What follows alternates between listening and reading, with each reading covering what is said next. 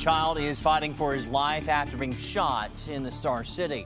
Roanoke police say the boy is being treated for serious injury 2 days after the shooting took place. Officers responded to a call of a gunshot wound at a home on Westwood Avenue Northwest just off Salem Turnpike on Monday.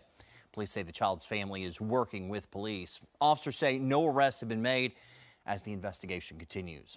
We will have more details on this story as they become available coming up tonight on 10 News starting at 5 and throughout the day on WSLS.com.